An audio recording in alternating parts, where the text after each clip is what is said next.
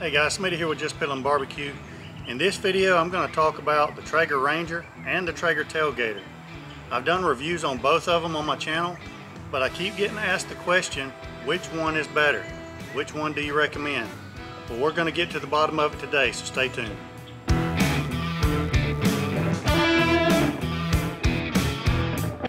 Now, one of the things that I'll say right off the bat is I need to tell you that I have modified the Traeger Tailgater a little bit from its factory build, and by that I mean I've taken off the legs. I just really didn't like the legs on it, and so I've taken the legs completely off, and I made these smaller legs out of plywood and just painted them black and drilled holes where the original holes were and used the same wing nut type deals to bolt them back on.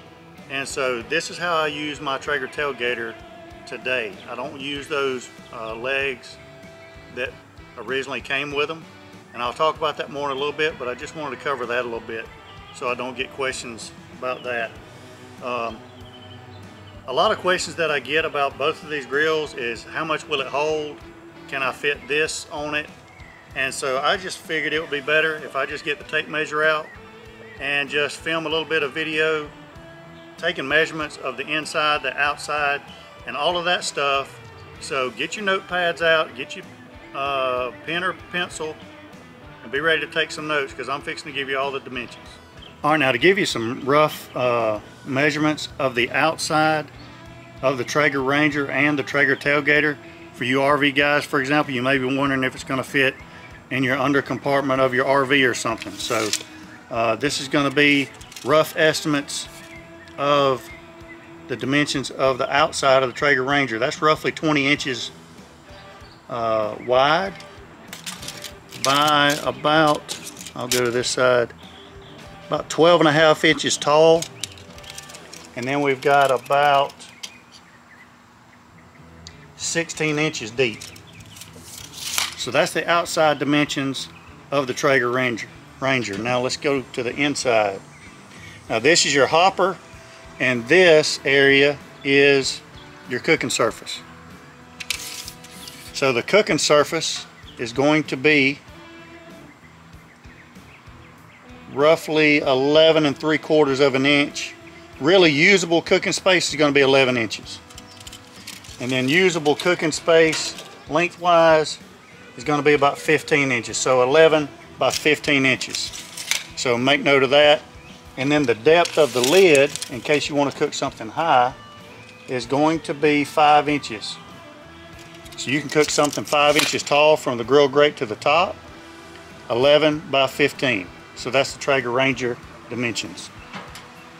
Now for the Traeger Tailgater 20, I'm not going to do a height measurement, because obviously I have modified it from this, from the original with the legs on it. But from end of the hopper to the other end, including the handles,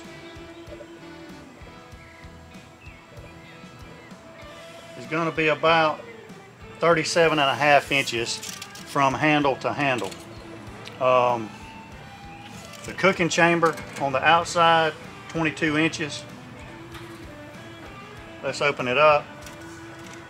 Usable cooking area is going to be roughly 19.5 inches by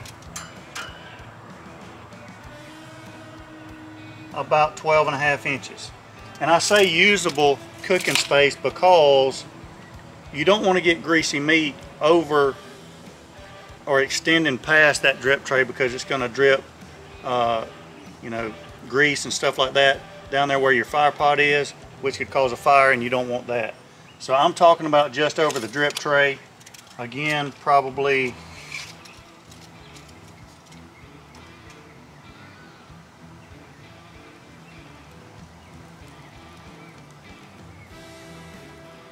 roughly,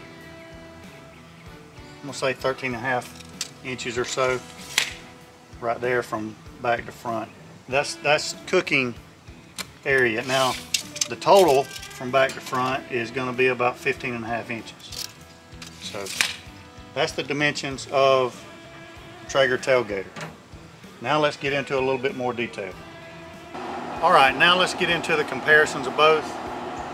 Hopefully you can hear me over the grills. We've got both of them going, and we've got some burgers in the Ranger. We've got some beer brats on the Tailgater. I thought it'd be good to show you guys the grills in action with something on them so that you can kind of gauge what's going to fit on each one of them and that kind of thing.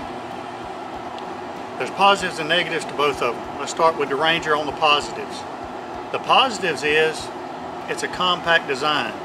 The hopper's on the inside, everything is compact inside a case with latches so that when you're tailgating, you're transporting it from one area to another. You can lock the lid down. It's not going to be bouncing around and everything when you're transporting it. And it's just a more compact design if you've got to fit it in your trunk or in an RV, for example. This is going to be more for you. I like the compact design of it. And I mean, it's really handy. I've used this thing for SCA state competitions. It gets up really hot with a couple of grill grates sliding inside of it. Gets plenty of hot to do state competitions, Sear states, and that kind of thing. We can go low and slow. Today I've got 4 half-pound burgers on there that I'm smoking those, and I mean, it does just fine. I love it. You don't have to worry about any legs folding out and folding them back up after a tailgate event or camping or anything like that. Pick it back up, put it back in your trunk, put it in your truck, put it back in your RV, and you're ready to go. So it's a sleek, compact design, and that's what I like about it. Negatives about the Ranger. And it's not really a negative, it's just the fact of the matter, it is what it is. This is not a full-size grill, obviously. A lot of people want to complain about the Ranger because of the size of the cooking area, but you should have already known that before you purchased it. It is a compact tailgater type camping mobile grill. You're going to take from one area to another, camping, tailgating, that kind of thing. So it's a small package. You should already know that from the beginning, but there is a limit to what you can put on this Traeger Ranger, and that's really about the only downfall, in my opinion, that it has. It cooks great, it holds temperature great. I've never had a single issue with it, so that's really the only negative that I have found so far, is it's limited on what you can cook on. Now let's go to the Traeger Tailgater. Now the Traeger Tailgater, positives. Again, for a decent sized grill, it's still a compact grill. Very mobile. You can take it, you know, wherever you want to take it to, tailgating, camping, that kind of thing. We've taken it, I can't tell you how many times, to Bristol, Tennessee, to the race up there. By the way, that's going to be tonight, the night race. That's why we're cooking these type foods, because we're getting ready for the night race tonight. But this grill right here has been to Bristol multiple times, a couple of times in very inclement weather, and it's done fantastic. Hadn't let us down a single time. The only thing that I will say that I don't like about the Tailgater is the legs. The legs are terrible for one person to try to fold back up and get them to stay, or to unfold them for that matter, which is why I removed them totally. Now you might say, well, how are you going to remove this thing around if you want to move it around your backyard or whatever? Well, I have a cart that I got on Amazon. And by the way, anything that I use on my channel, including this cart, is going to be in my Amazon affiliate store. There's going to be a link in the description box below. Click on that. It's got the cart in it. It's got rubs. It's got sauces, camping gear, grilling accessories. All that stuff is going to be in there. So check that out. But I use that cart. I can put the Tailgater on that cart. I can put the Traeger Ranger on that cart. I put a couple of concrete pavers underneath it and then set them right on top, and it's perfect for that. So I can move it anywhere in the backyard that I want to, and it's no big deal. I like that design better than having the legs. Also with the legs, with the Tailgater, it's very low to the ground, versus when it's on the cart, picks it up a little bit, kind of like the way it's on the table right now, and it's more of a regular height as far as a full-size grill goes. So the only other negative that I will say about the Traeger Tailgater is the way it vents, and I'll show you that now. Now the Traeger Tailgater vents with these two holes. There's not a smokestack. The problem with this is it in rainy weather, inclement weather, there's nothing blocking rain from going straight down in there. That's the only downfall that I think this design has. It's not louvered or anything, it's just an open hole. And when it's a raining type situation, you never know when you're going tailgating or camping what the weather's going to be. It could change from 5 minutes to the next. Rain going down in there. So in my opinion, that's not really a very good design versus the Traeger Ranger. Now the Ranger, on the other hand, has two slots in the top that are uncovered, but this top kind of curls over the top of it, and then the other two slots plus these three down here all have louvers on them to protect it from moisture. I think that's a lot better design, especially for a tailgating type grill. All right, lastly we'll talk about a couple more things. Hopper capacity. Believe it or not, the Traeger Ranger holds just as many pellets as the Traeger Tailgater. I believe it's 8 pounds of pellets. It doesn't look like it, but it holds 8 pounds of pellets. So that's a good feature for the Ranger. And lastly, I'm going to just open up the lids and show you what we've got on each of them, just so you can see how much space you have in each cooking area. Now keep in mind, the burgers that I have on here, for example, there's only 4. I could fit more on there, so I have them spaced out pretty well. Same thing for the beer brats on here. I could put more beer brats on there, but because I had the space, I spaced them out a little bit, so keep that in mind. Let me show you what we got on both of these. All right, on the Ranger, we've got 4 half-pound burgers, and we just got them smoking on there. And again, keep in mind, they're very spaced out. You could probably put at least 6 on there, maybe 7 on there. So plenty enough space for that, or you can put a couple of pieces of bacon on there as well. But plenty enough space for what you want to do for a tailgating type event, as long as you're not cooking for a large crowd. Then on the Tailgater, we've got beer brats over there. We've got the sweet Johnsonville brats, and we've got peppers, onions, pickled peppers, and a little bit of beer in there, getting nice and hot.